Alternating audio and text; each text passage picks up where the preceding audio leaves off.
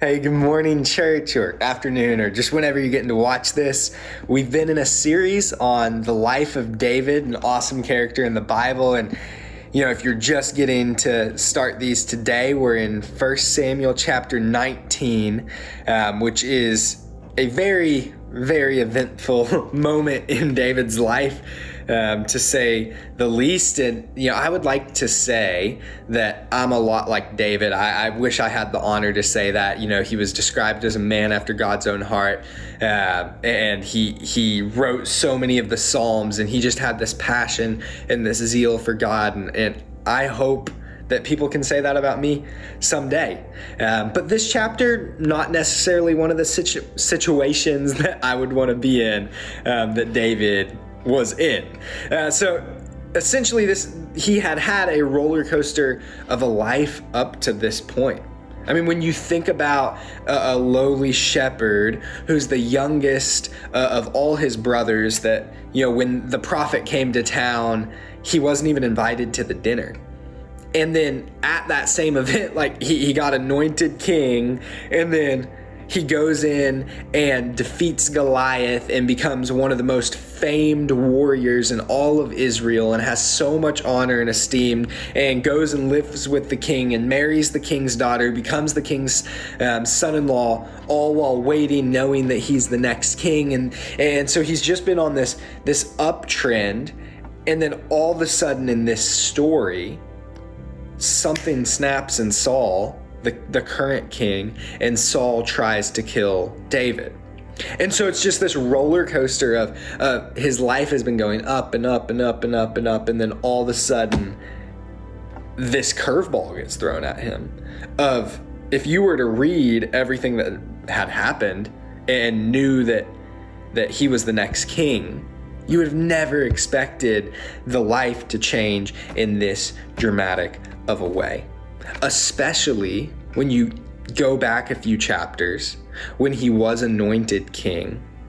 God didn't say, oh, you're going to be a king, but you're going to go through all these trials before it happens. He just said, this is the next king of Israel. And it's just an insane situation because it's repeated twice in this chapter alone. And it's not the only time for the rest of 1 Samuel that this same cycle gets repeated with David and Saul. In verse 2, it says, "And Jonathan told David, Saul, my father, seeks to kill you."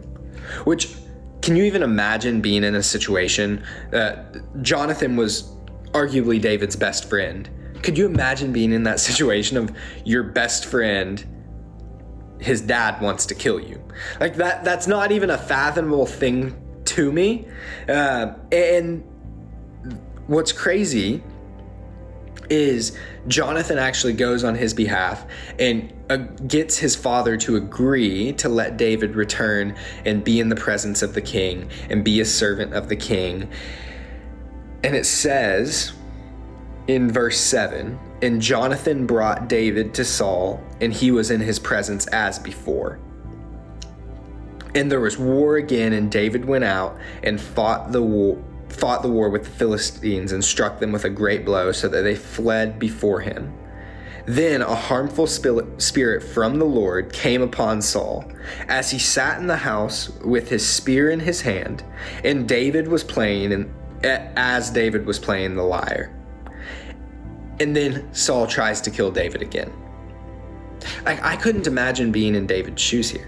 The humility that he displays to be betrayed the way that he was betrayed, and then to come back and not come back in a way of, oh, it's my time now, you failed at this, but come back in a way of, no, I'm still going to serve.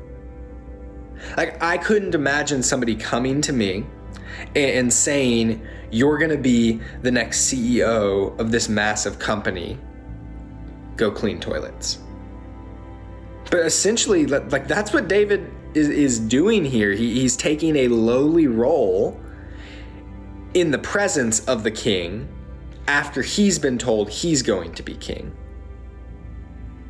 He's just there to serve and to be humble as long as it takes.